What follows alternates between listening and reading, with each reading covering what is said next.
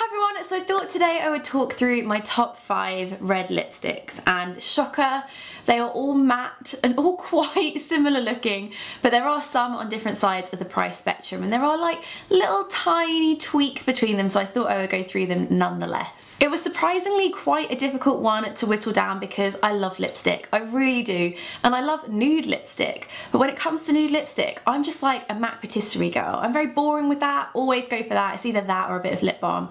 But when it comes to a bold lipstick, well then I have options. I just love a red lip. I just think it's such a transforming makeup product, and when you wear a red lip, it's just very like, hello, I'm here, I'm wearing a red lip. Red lip?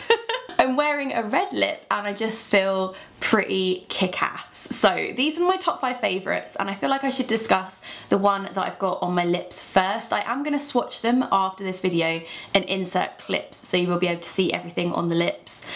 I don't even want to think about how sore my lips are going to be after that. Hashtag pray for Anna's lips. But the first one is actually from L'Oreal, and it's one from their collection exclusive line, and this is the colour Riche lipstick in Blake's Pure Red. It's what I've got on my lips today over MAC Cherry Lip Liner, which is kind of my go-to lip liner when it comes to red lipsticks. All of these would work to some degree over the top of this, but this is just a perfect match. I almost didn't really need to go to the edges of my lips with this because the two match so well. This is a great lipstick. It's quite a dark red, and actually it's a perfect dupe, well not a perfect dupe but near enough, for MAC's Ruby Woo. So that's why I'm kind of throwing these two in as one, because they're very similar. I love the finish of MAC's Ruby Woo. It is so dry and so powdery, which is why some people really don't like it, but personally I love that because it just lasts so well. I wore it a few nights ago and it literally lasted the whole night. I came home and I didn't have that weird like line just around the outside of my lips. It is ridiculously long lasting, and this one is the same. I'd say it's not as powdery and as draggy in its application. It's a bit creamier, a bit smoother, and I think it's probably around half the price, which is great. I feel like it'd be no surprise that MAC feature in this top 5 with Ruby Woo, and it also won't be a surprise that NARS feature, because when it comes to bold lipsticks, I just love their velvet matte lip pencils. I like the satin ones as well, but the finish of those isn't as long lasting, and you'll sense a theme here that when it comes to bold lips, I really like it to last. I don't like touching up, I don't really carry much makeup around with me, and I just like things to be really easy when it comes to makeup. So the longer it lasts on my lips, even through like a burrito or a burger, the better, I think. And the two shades that are my favourite are the Cruella shade, which is like a deep kind of burgundy-ish red. It's more like a rusty red. It's definitely not pillar box red or an orangey red. It's very much kind of in between a red and a berry, and I just love the deep shade of this. I think it looks amazing with just a load of mascara, kind of what I've got on today. I do tend to do this eye look when it comes to wearing a bold lip, because I just like things to be a bit more natural, and today I just used mascara and some colours from the Urban Decay Naked palette. But then I think one of my all-time favourites, and if I had to pick a favourite red of all time, I think it would be this. Red Square. It is a fab shade. It's like a bright orangey toned red. If you think of orangey red, this is like the classic, and on me I just find it to be a really flattering, uplifting shade, and I do find that this is a colour that works year round. It looks really cool in the summer, it's like, ooh, sunglasses, red lip, but also equally amazing in the winter with like a slightly smokier eye and a Christmas party dress. You can see that it is well loved. I have worked this one down into a tiny nib.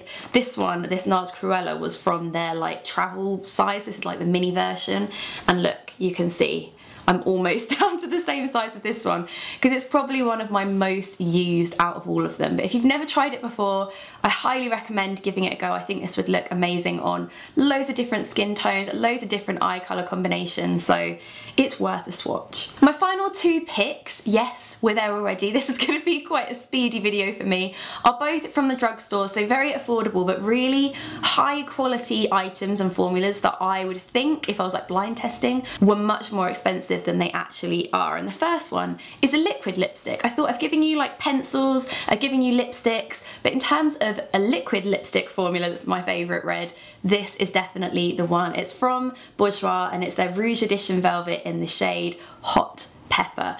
And this is quite almost like a pillar box red. It's a very bright red, almost like a poppy red. Compared to something like Cruella, it's sort of different ends of the red spectrum. This is very much more a typical red, but the formula of it is great. Super long lasting, as always. Matte finish, as always.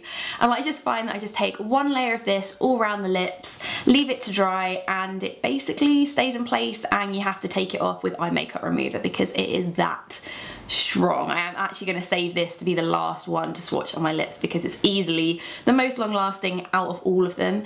And in terms of a liquid lipstick formulation, God, it's so hard to say. It's just very light. Some of the other ones that I've used, like the Hourglass opaque rouges, can be quite thick and quite cakey, and you sort of layer it on, it goes a bit crumbly, a bit kind of obvious.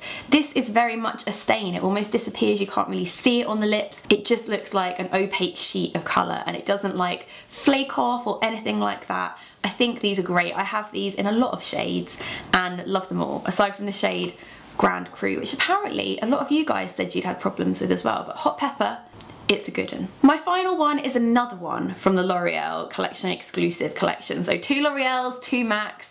I just couldn't help myself. I just think that this is a great range, and in terms of reds, I think there's kind of a colour for everyone in this collection, and this is their Colour Riche lipstick in the shade Julianne's Red.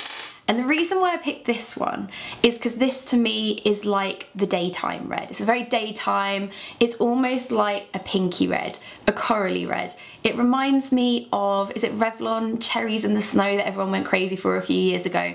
It's kind of like that. It's got that pink undertone, which makes it really wearable, and maybe if you're a bit of a scaredy cat when it comes to reds, this is a good one as like an entry level. And I like that the formula of this, you can just pat it on and just have a light wash of colour. I think I showed this in the tutorial actually. If I can remember what one it was, I will link it below. Or you can really work it up to a full colour. A few people did say the smell of these is quite horrendous. It's not the best. It's like Parma Violets, but I can let it go because I think that the formula and the colours are just great. And again, with a bit of eyeliner, a bit of mascara, love this one. It's definitely one of those daytime, year-round appropriate shades. So there you have it, my top 5 red lipsticks that I have described basically in exactly the same way for each one. But hopefully the swatches were helpful and this gave you a bit of inspiration if you're in the market for a red. So thank you so much for watching, and I'll see you soon. Bye.